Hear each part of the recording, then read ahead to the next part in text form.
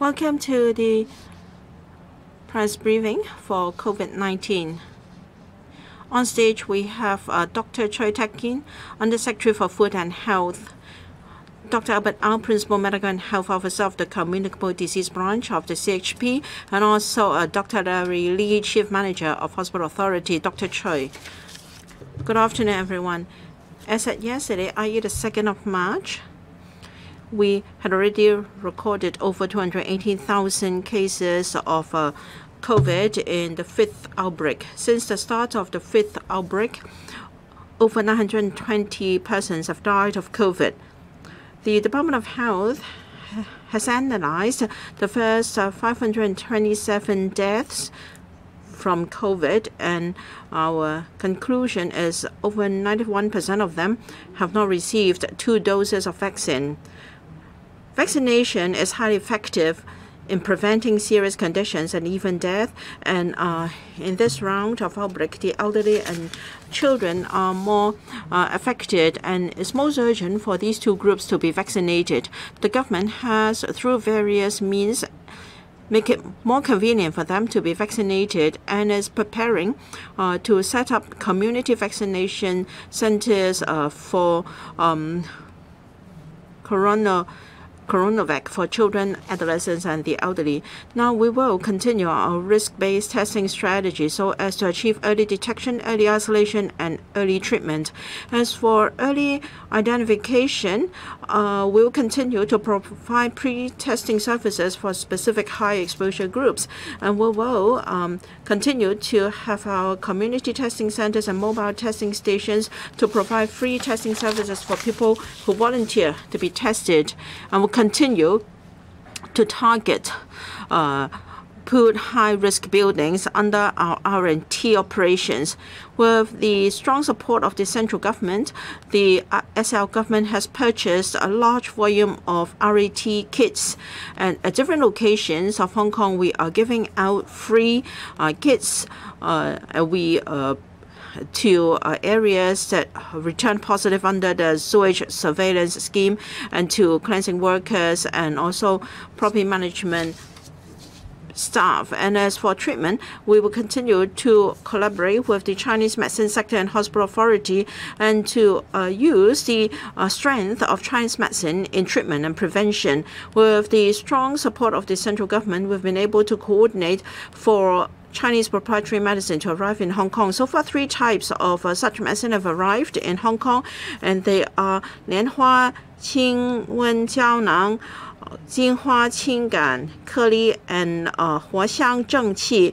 And we are now giving out these proprietary medicine to different people, to those in need, through different channels, through community organizations, and we're also giving them to people who are in community isolation facilities, and also residents who are under RT and operations in the past few days. And we're also asking our Chinese medicine clinical and treatment and research centers in all 18 districts to distribute such medicine.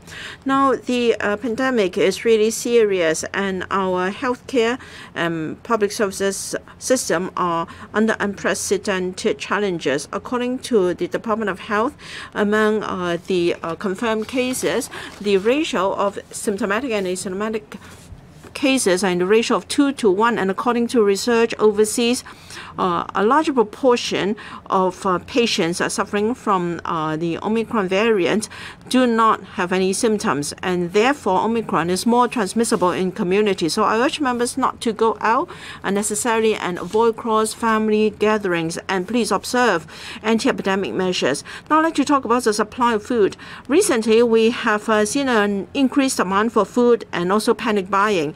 As the Chief Executive has said a number of times, and also press releases by the government, our supply of fresh produce is stable, and there is no need for panic buying. In fact, the central government has stressed time and again that there should be adequate supply of food to Hong Kong, and the Guangdong province and the Shandong municipality have coordinated with our government, and we have now a few new routes of transport by rail and by sea, and also enhance our land transportation route to ensure stable supply of vegetables, fruit, and daily necessities. They will be supplied to Hong Kong continuously.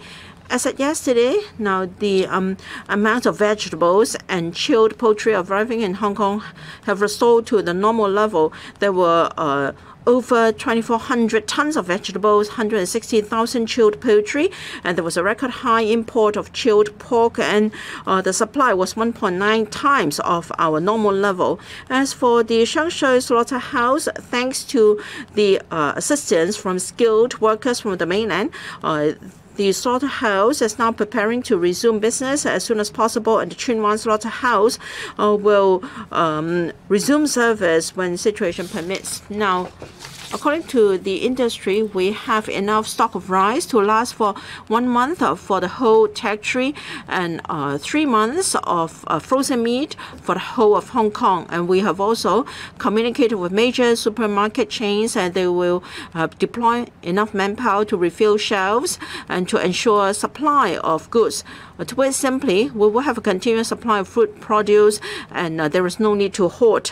Now, while we are at the height of the epidemic, we must unite, and with the support of the government and also staunch support of the government, we can win in this fifth wave. Good afternoon, members of the public and media friends. I'm now going to report the number of cases reported yesterday. Yesterday, 56,827 cases were reported, including 5,434 cases confirmed in the HA, and 2,602 cases reported and confirmed by the Public Services Laboratory. The remaining 48,791 cases were confirmed by private laboratories. Only 2 cases were imported. 56,825 cases were locally imported. During the fifth wave, the accumulated infection number is 337,926 cases. In terms of gene analysis, yesterday we have performed a genome sequencing for 2,602 samples. We have not discovered any samples with L452R strain. 1,724 cases were tested negative to L452R strains. It means that they are probably Omicron cases. 465 cases are still pending, and 413 samples are unconfirmatory because of the low viral load. In terms of care homes and hospitals, yesterday an additional 37 care homes have seen infection, including 21 RCHEs and 16 residential care homes for persons with disabilities, involving 566 cases. 434 cases are residents, and 132 cases are staff members. The care homes distribution, 3 in Hong Kong Island, 5 in Kowloon, 14 in Kowloon East, and 15 in New Territory West, or 14 in New Territories East. So far, some 710 care homes have been infected in this wave, involving altogether 4,100 residents and some 1,300 staff members. Now, on the 26th of December, the FEHB issued a press release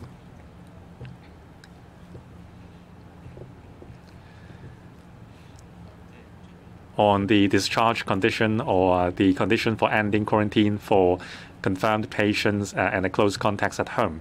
Now, I would like to make a supplement, because there are many inquiries and questions about the condition. Now, for a person tested positive on a PCR test or a RAT kit, then the sampling day would be day 0. If he is fully vaccinated with 2 doses, then on the 6th or 7th day, if a RAT returned negative, it means that the viral load is low and he is close to recovered, and the infection risk is very low. He will not be infected again so he can resume normal life. Subsequently, if any family members or household members are tested positive, it will not affect the date of ending quarantine. That is the negative RAT sample on the 6th of 7th day. For a household close contact, the clock will start on the sampling day of the family member, that is day 0. On the 6th or 7th day, if the family member is fully vaccinated with 2 doses, on a negative test, he or she can resume a normal life. However, if another household member tests positive subsequently, then the home isolation day will count anew. Then on the 6th or 7th day, on the negative test, he can resume normal life as well. Now, Dr. Lee, please. In the hospital authority, we have 6,698 patients in our public hospitals, North Lantau Infection Control Center, our CHP's Infection Control Center, and the AWE treatment facility. In the Penny's Bay isolation facility, we have 720 patients. As at last night, we have reported 78 patients in critical condition. Among them, 52 have not been vaccinated at all. And 116 patients are in serious condition. Among them, 64 are not vaccinated. As at 12 a.m. today, in the past 24 hours, 144 patients passed away because of COVID. 85 males and 59 females, ranging from 42 years old to 102 years old. 56 patients were from residential care home, 124 have no vaccination record, 10 received 2 doses, and 10 received 1 dose. Among the 144 deceased patients, 134 were elderly people above age 65. There are 8 patients who passed away who are of a relatively young age. First, a 44-year-old male. He lived in a care home. He has a chronic disease, and he is not. He has a reduced mobility. On the 27th, he was sent to the Cornwall Hospital. He had a fever and a shortness of breath. He was given intubation, and he passed away in the morning of the 2nd of March. The second patient was a 42-year-old male. He was a patient in the Siu Lam Psychiatric Hospital. He was a person with disability. After infection, he was sent to the medicine ward. He passed away on the morning of the 2nd of March. The third patient was a 56-year-old female. She was a care home resident. In the afternoon of the 23rd of February, she was sent to the North District Hospital because of shortness of breath and fever. She was hospitalized, and then after treatment, she passed away on the morning of the 2nd of March. The fourth patient, a 57-year-old female with a cancer background, on the 1st of March in the afternoon, she was sent to the Prince of Wales Hospital on a fever. She was hospitalized and passed away on the morning of the 2nd of March. The fifth patient was a 51-year-old female. She had cancer. On the 26th of February at night, she approached the A&ED of Cheung Kwan O Hospital. Her situation deteriorated, and she was confused, and then she passed away on the 2nd of March in the medicine ward. The sixth patient, a 54-year-old male with no medical history. He received 1 dose of vaccine in January.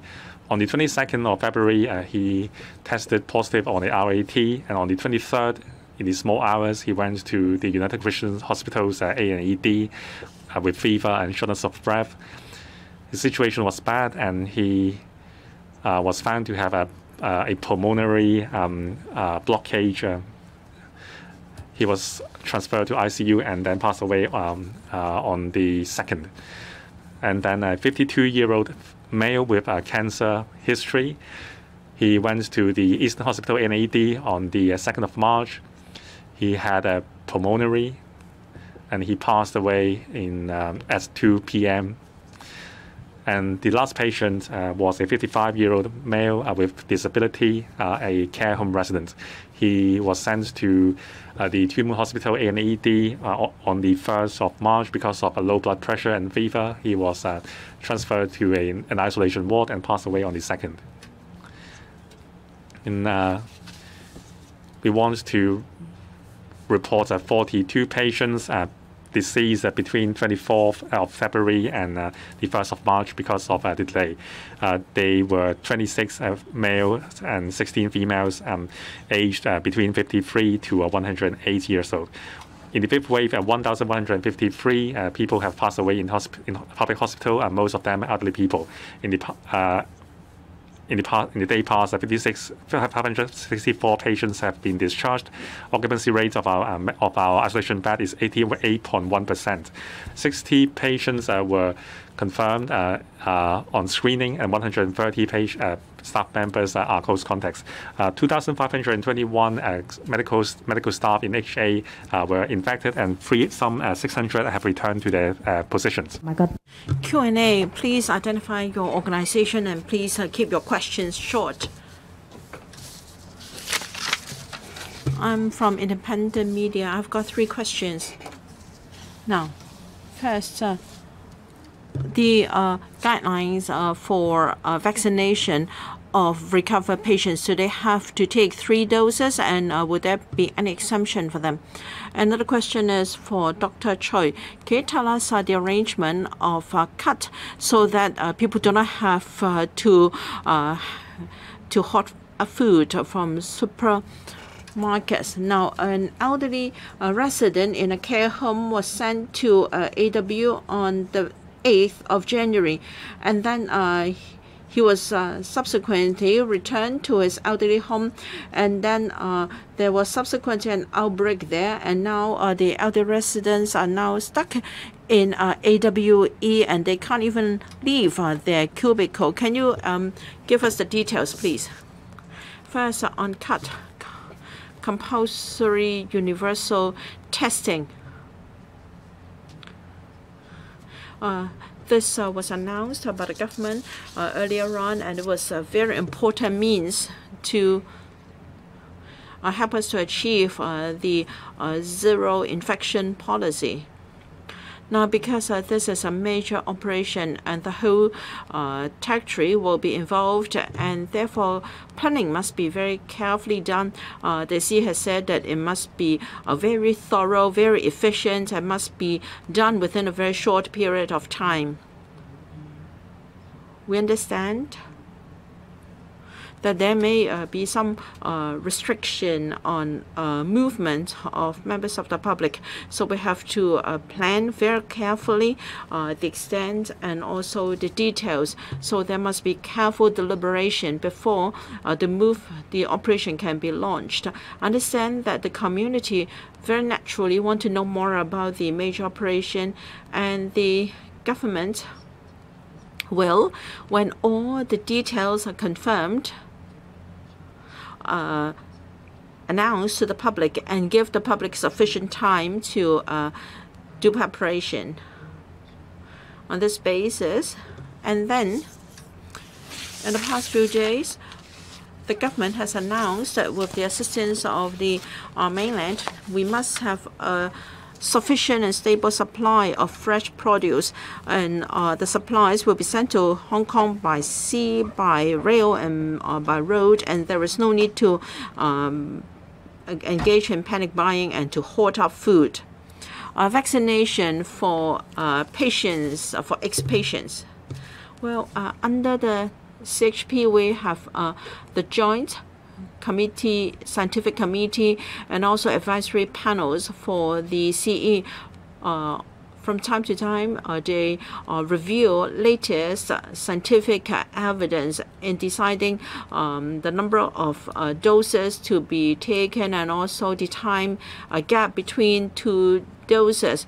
The joint scientific committee will review the actual circumstances and see whether the third dose has to be advanced.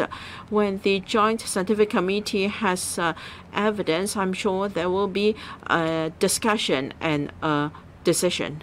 Next, what about Asia World Expo? I think the isolation facilities for the elderly is very different from our community isolation facilities, and that is being taken care of by the SWD, and I don't have any information. I'm from Orange News. A question for the hospital authority. The Chinese university plans to provide 24 beds for COVID patients. I'd like to know the criteria for transferring COVID patients to the hospital run by Chinese university. Now, I understand that public hospitals have got freezers to store corpses. I'd like to know the number of such freezers ordered. Mainland experts have arrived in Hong Kong for a few days.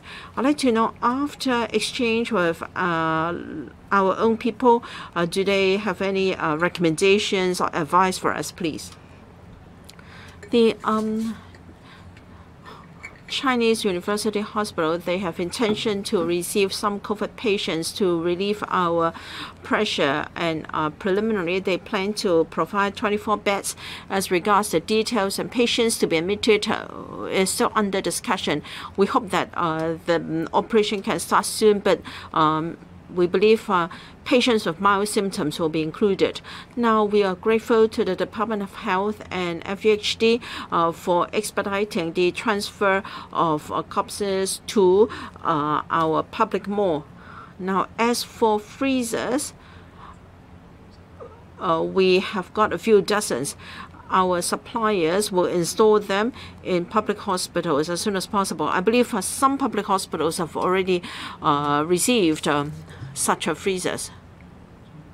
Dr. Choi, mainland experts include experts in epidemiology, and also some in treatment. The exchange process is still in progress.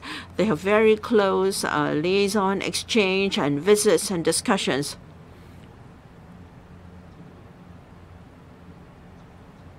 After the process is complete, I'm sure they will hear from them new measures.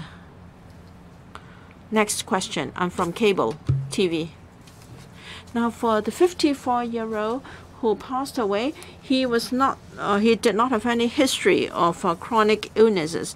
Now, could it be some underlying disease like obstruction of pulmonary artery? Is it a common disease, and is it related to COVID at all? As said by Dr. Choi, there is no confirmed timetable for CAT yet, but there is news that close to 500 testing points will be set up. Will it be like polling station arrangements for local elections? Can members of the public go to another district for testing? And it is suggested that there more than one sample can be mixed together for PCR tests to boost the testing capacity. I'd like to know whether the government is minded to accept this mixed PCR testing method. And as for RAT kits, there are different types available and brands available in the market. While the government website has listed a few, but there are many information from overseas websites. Would the government tell us specifically RAT kits that are certified or acceptable for use? According to some manufacturers, when there is the CE logo, that means the brand is accredited by EU. Can you confirm whether that's the case so that people can be more confident in using these? And as for cut arrangements, will there be barrier-free access for persons with disabilities? Now, for the 54-year-old man, he was suffering from diabetes and hypertension. But then he was much better. He was able to do his self-care, and he was comparatively more healthier. He arrived at the A&E department of United Christian Hospital. He was presented with fever and shortness of breath. His condition was not good, and on examination is found to have obstruction of his pulmonary artery, and then he was admitted. Whether his condition was related to COVID, I don't have further information now. Regarding cut details, I think the reporter asked for really operational details. I'm sure that's close to the heart of the public, but I have no more to add at this moment. When the details are finalized, I'm sure the government will make announcements. As for mixing PCR samples, I think the Department of Health can supplement later. Now, in the whole testing process, whether we all talk about sampling and laboratory analysis, all methods have their pros and cons, and the methodology to adopt will depend on the whole workflow. Dr. Au, there are a number of different brands of RAT in the market. We advise caution when procuring RATs.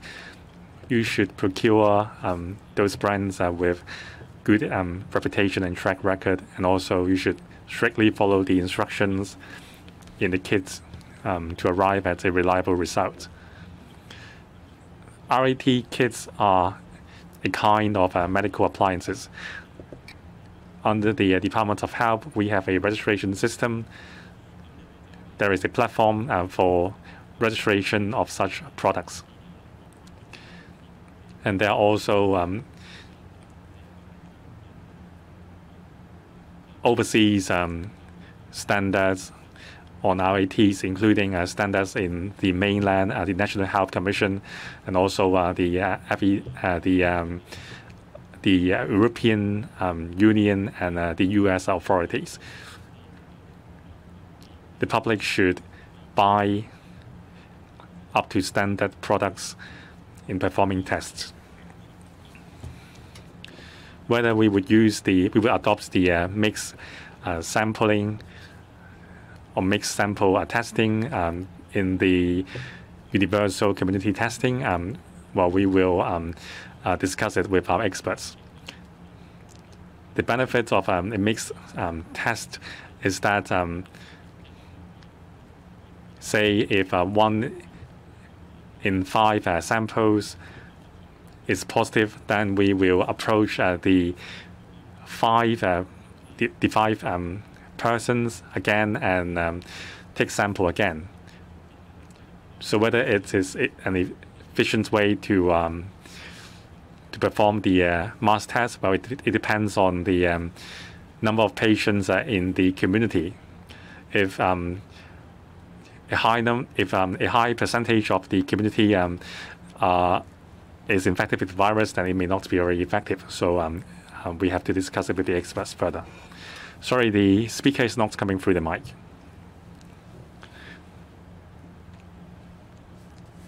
So what about the sign, the mark CE? Does it mean that it is reliable if there is the CE mark? I don't have any information on that. Good afternoon from the SCMP. Can we get an update on the number of people who reported rapid test positive so far on the CHP's current platform for contact tracing, and how many have been counted in the total COVID case tally? And second question is, when's the rapid test registration platform going to be available? And for those rapid tests who tested positive on the earlier platform and reported it, do they need to register again? And is there a risk of double counting? Thirdly, has the Department of Health's lab seen any mutation in the BA.2 Omicron cases in Hong Kong? Because Professor Lau Yulong said earlier he was worried that a mutation may be the reason for children dying. Thank you. Could you repeat your first question? So can you give an update on the number of people who reported that they tested positive on a rapid test on the Department of Health's current platform for contact tracing, and how many of those cases have been counted in the total COVID tally in Hong Kong? Thanks. Okay, thank you for your questions. So far, the number of confirmed cases we announced every day so far do not increase the number of positive tests tested through the rapid antigen test. We will launch an online platform for persons tested positive by rapid antigen test to report their information to us, and our information technology colleagues as well as colleagues from the OGO is working on this platform and will be launched in due course.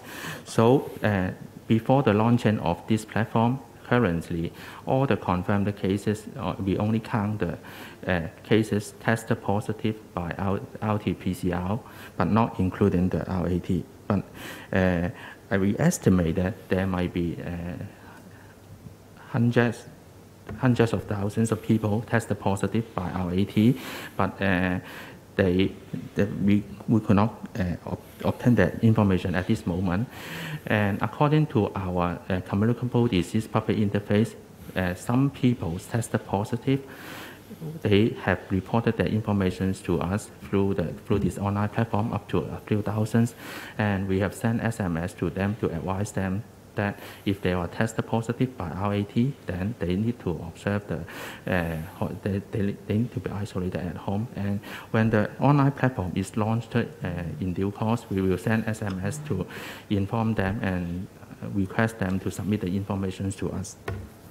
For the mutation, the Public Health Laboratory Services branch has performed whole genome sequencing on the fatal cases, including a children that die of COVID-19, and it was found that the virus belongs to the main circulating strain of Omicron BA.2 in Hong Kong, and there is no significant mutations that lead to increased severity.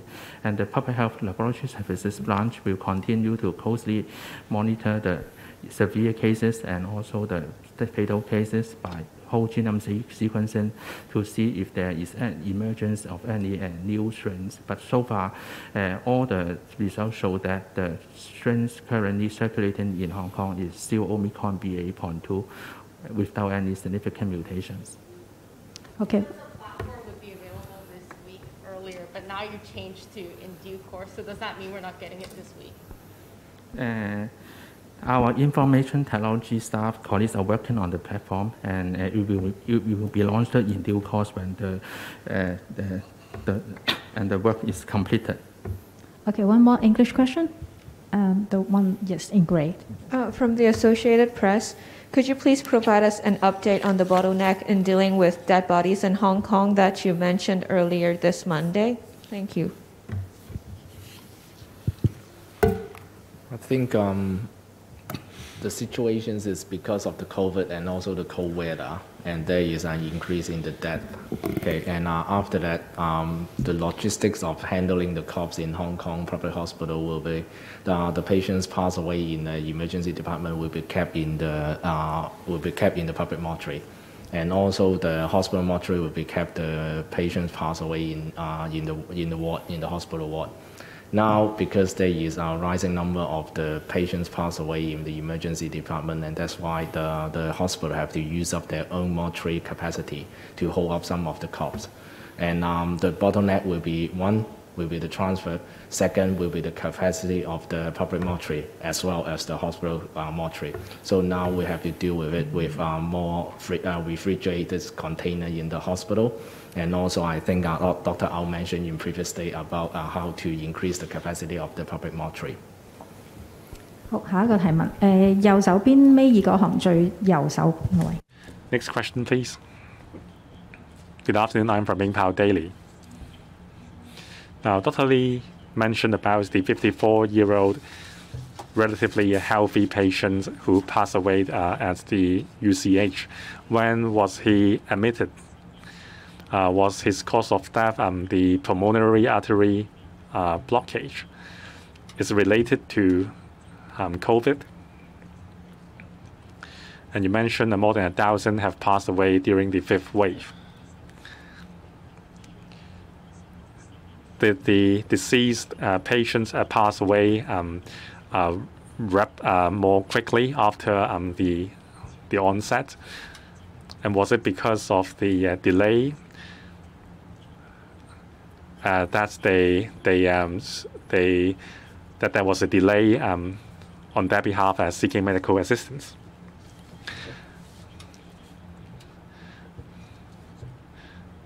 And how many wards will be converted to receive COVID patients? And what about the air exchange rate after the conversion?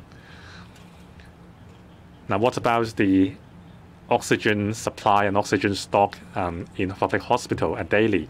Is there a shortage of oxygen supply? And we have received complaints that the Caritas Medical Center has no dedicated ward for patients requiring renal dialysis, and they had to perform that outdoor. Is that true? About the 54-year-old male, he was admitted to the UCH A&ED on the 23rd of February. Like I've mentioned, the case has been passed on to the coroners. So I am not in a position to comment on the case. About seeking medical assistance at A&ED, those patients who approach A&ED, some are more urgent, some are not, so I cannot comment on any specific case. In terms of ventilation, we are installing fans or ventilation facilities in the general ward to take in COVID patients. There is not a specific percentage, but we will do our best to increase the number to take in serious patients. Installing fans can enhance the air exchange rate. We would maximize the air exchange rate plus the fans to ensure that the airflow is inward rather than outward to the corridors. On oxygen supply, because of the surge in cases number, oxygen demand is high. Still, our supply is sufficient. There is no shortage of oxygen tanks in hospitals.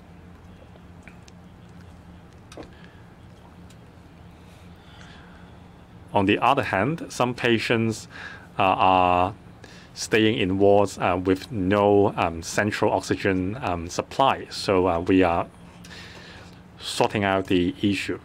For the Caritas Medical Center, there are 2 patients requiring renal dialysis. Now we need dialysis fluid to perform the procedure. The normal practice is the patients would be seen by specialists, and the procedures would be performed if necessary. We have changed the dialysis fluid for them. Next question. I don't have such information with me. The lady on the right. I'm from Tai Kung Pao. Dr. Choi, some private hospitals are not willing to admit confirmed patients. And patients may have to pay $80,000 to $100,000 per day for boarding. What is your comment on that? I'd like to know what private hospitals you've discussed for admitting these COVID patients, and roughly how many beds will be provided, and when can the scheme start? And will patients have to be transferred through public hospitals? And will the fees and charges be similar to that of public hospitals? And do patients have to pay a deposit?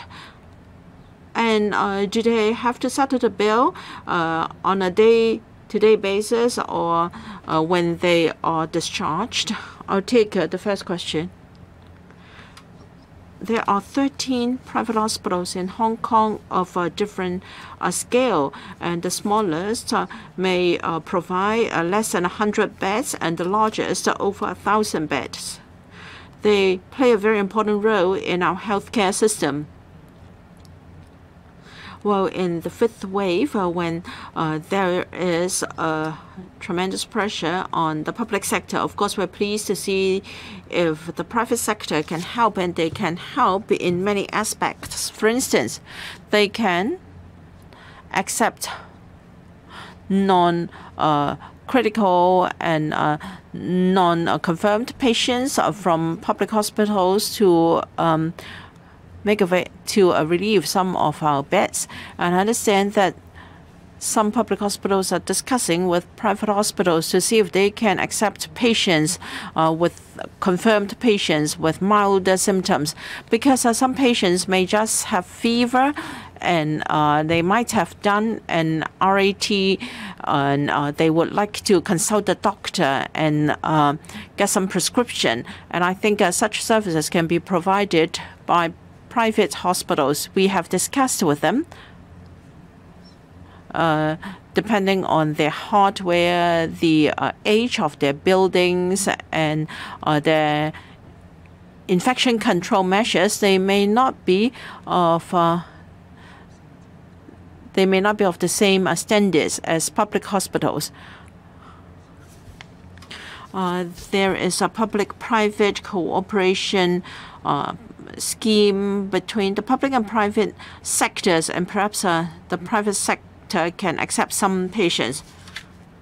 The private hospitals have been helping us. We're grateful to Li Ka-shing Foundation Fund, which has donated to 5 private hospitals to treat cancer patients, those suffering from colorectal cancer, etc.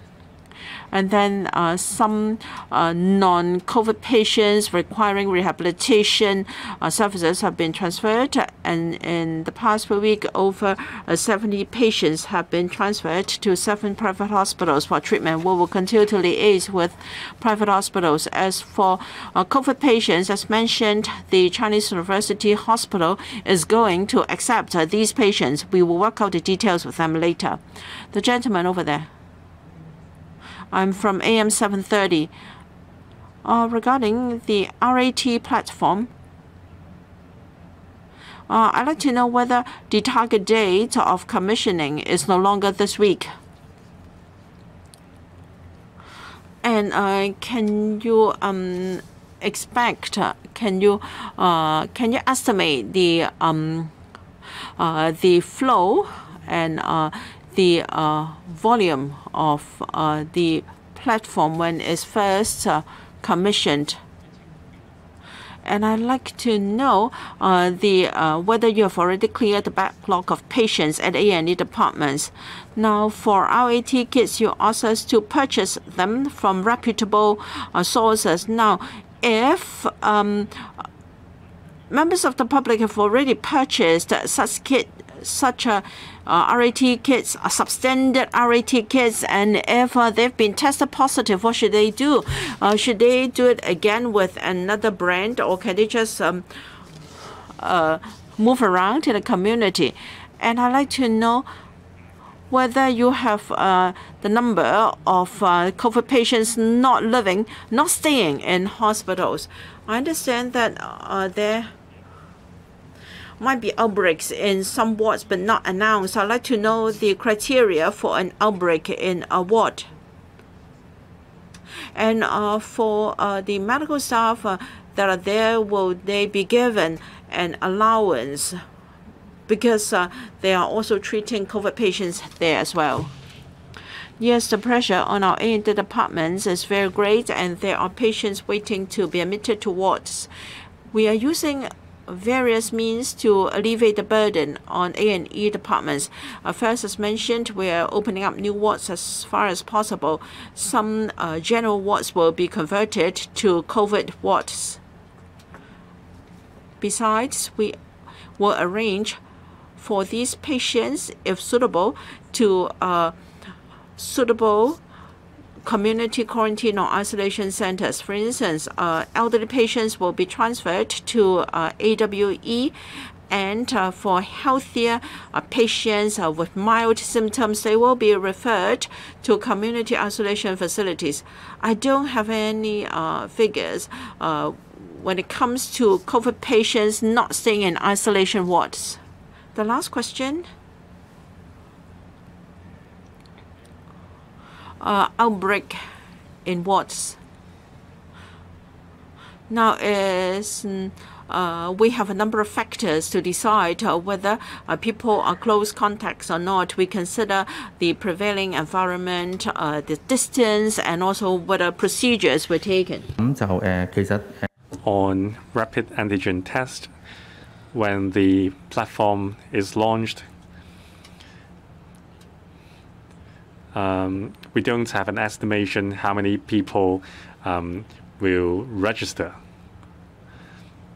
But we believe that the number will be in the tens of thousands or even more. At present, we are confirming cases on PCR tests. Every day we have more than 50,000 cases. So we believe that given the widespread usage of RAT among members of the public, there are a high number of people testing positive on PCR, and also some 2/3 of patients are presented with symptoms. We believe that for people with milder symptoms or no symptoms, they haven't received a PCR test, but they have tested positive on RATs. So we believe that there will be a high usage for the platform, more than 100,000. The traffic will be very high.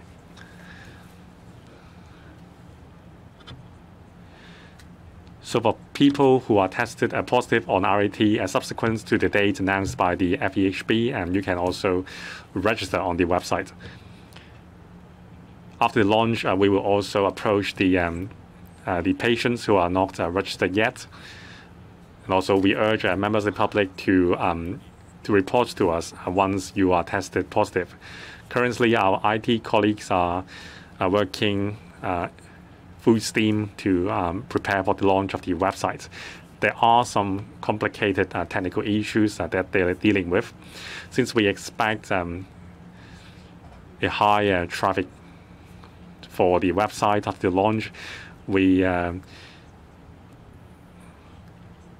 hope that there will not be any major technical issues causing inconvenience to the public after the launch.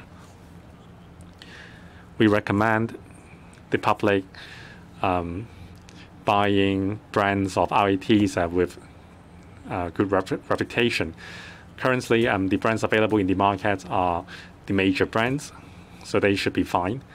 If you have any doubts on the products, I suggest I suggest you not to use the kits and check the internet to see whether the brand is a reputable brand locally and overseas. if you discover that the brand is not up to standard after the test, then I recommend you do another test with a reputable brand or do a PCR test to confirm the result. Next question, the lady in white. Hi, I'm from Now TV. According to some members of the public, they have made an appointment to get jabbed, but unfortunately they are confirmed to be infected. So are they still suitable to get jabbed? And also after recovery, will there be a period that they are immune? So how can they fulfill the requirements under the vaccine pass? And also we know that there is an outbreak among prisoners. So do we have outbreaks in prisons? Is it possible that the correctional services staff are bringing the virus into the prison? And what guidelines would you, what advice would you give to the correctional services department? And about the HA, 60 patients were tested positive in public hospitals, and then they were transferred to a public hospital. So is there an update on the number? Besides the patients requiring renal dialysis, and what kind of patients do we have? Given the shortage of beds, can they do public hospitals have space to take them? And what about the public-private partnership to receive patients with mild symptoms? Now about the shortage of oxygen, is it true that there are 4 patients sharing the same oxygen tank? And what about what do you mean by that? What do you mean by saying that you are resolving the issue? Does it mean that you are procuring more oxygen tanks? I will take the first question, and I will invite Dr. Au to supplement. Whether recovered patients or patients confirmed should get jabbed, or when there are requirements specified under the vaccine pass scheme. Depending on the developments of the epidemic, we will adjust the advice on vaccination, and we are waiting for further advice from the expert committees. In terms of a vaccine pass, there are 2 kinds of checking, active and passive checking. For passive checking, it is easier.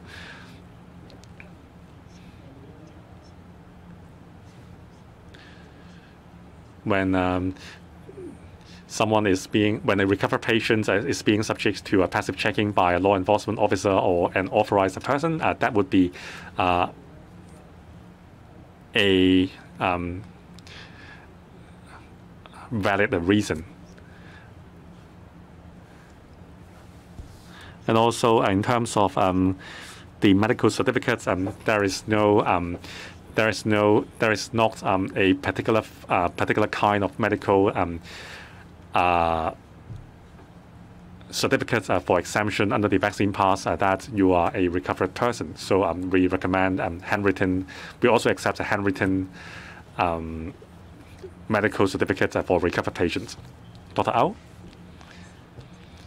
For patients in a community treatment or isolation facility, that would be approved for them. Some patients received a message notifying them of the infection.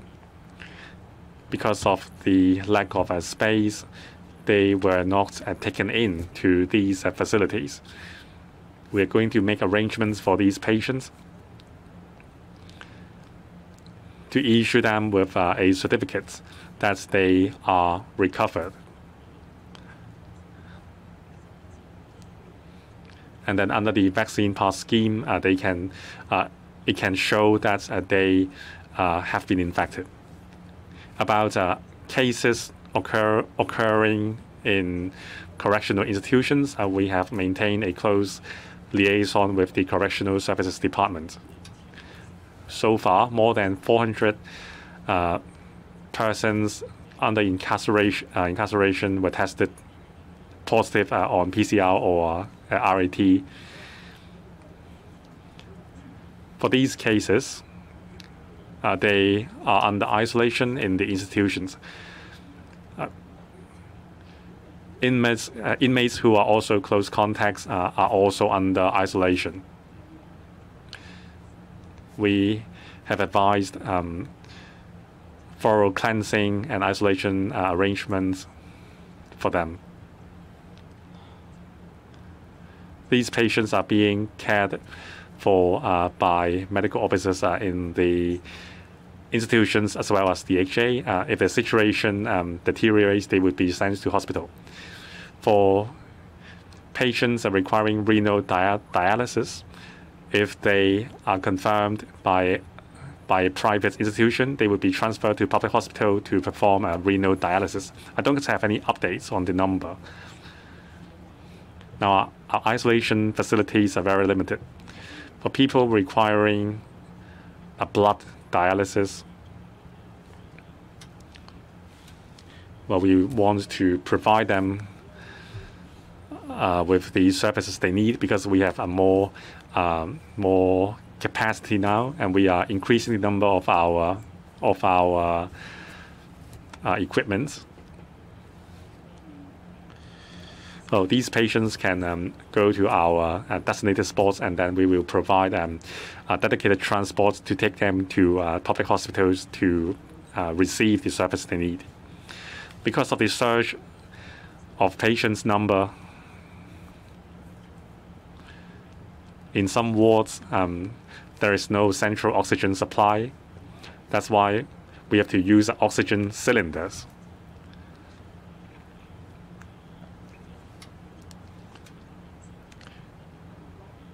Well, the restocking of oxygen cylinders involve some logistics process. That is what we are doing now. Last two questions. That one in the back row. What do you make of the decisions by some private hospitals to transfer kidney patients to public hospitals? Do you think it was the right thing to do? And why can't private hospitals take in more COVID patients? And regarding plans for the universal testing program, does the government have a rough timetable for it? And will it be carried out this month or next month, as some experts proposed? And is the government inclined towards allowing people to buy food and take away during the testing program? And also, can you give us a little bit more details about the reported outbreaks in prisons, and how many prisoners have been infected and how many correctional staff have been infected?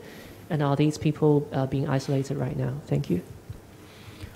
Well, thank you for the question. May I answer the second question first? About universal compulsory testing exercise, I think it's a very important exercise for Hong Kong to trying to curb the current wave and to reach the zero case target. Of course, it's a very massive project which needs very detailed and careful planning to achieve its purpose in an orderly manner. So our chief executive has repeatedly explained and reassured the public that the plan would, of course, be implemented carefully and also addressing the need for Hong Kong on the whole. For example, to address its role as an important financial market, to address personal needs to get medical attention or daily supplies. So that sort of detail will be announced in due course. And about the role of private hospital in carrying different types of patients and also including patients which may have been infected with COVID.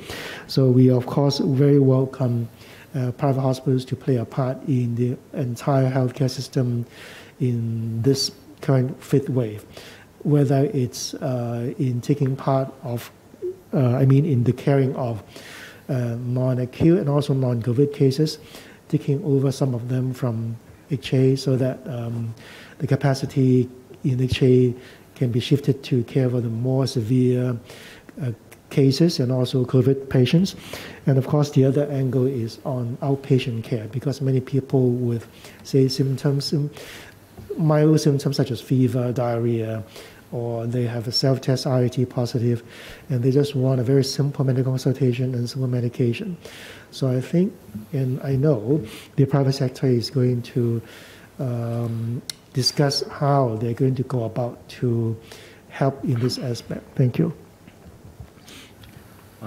about the kidney patients, we used to have a very close relationships with the private hospital in delivering the cares for the kidney patients. We look forward for more help from them to ease our pressure at the moment. And as I mentioned yesterday, we hope that the recovered patients, they can be returned to the private hospital for the aftercares. And I think we've been in the communication loop. Dr. Oh, can you talk about the outbreak in the prison? For the cases detected in prisons and also correctional institutions, as of last week, there are over 400 cases infected persons in custody under CSD so far, and some of them are tested positive by RT-PCR, while some of them are tested positive by rapid antigen test, and quite a number of cases were detected through the screening by CSD among the persons in custodies, and the CSD has implemented measures to keep these cases in isolation in designated facilities, and as well as arranging quarantine for their close contacts, mainly the other roommates in the same cells, to put them under quarantine in designated facilities so as to stop further or ongoing propagations inside the prisons. And also the CHP has been in close liaison with the CSD in implementing prevention and control measures inside the prisons, and we have provided infection control advice as well as advice on quarantine arrangements for the affected persons in the prisons. And I understand that the CSD has also implemented some further measures to prevent persons from bringing the viruses into the prisons, including regular testings for their staff, as well as stopping the social visits at the present moment. 好，我哋仲有一個提問，右手邊尾二個行。你好啊。Last question. I'm from HKO1. It's been reported that for private hospitals to receive non-COVID patients, there are conditions. For instance, a negative test result within 48 hours, and to ensure that patients can be discharged within 2 weeks. I'd like to know whether there are indeed such conditions. If so, what is the success rate of referral from a public hospital to a private hospital? We appeal to the private hospitals to accept more non-COVID patients and not to impose such conditions. In fact, private hospitals collaborate with us in many different ways, and we have over 70 patients transferred to private hospitals. As I said, they are patients requiring aftercare.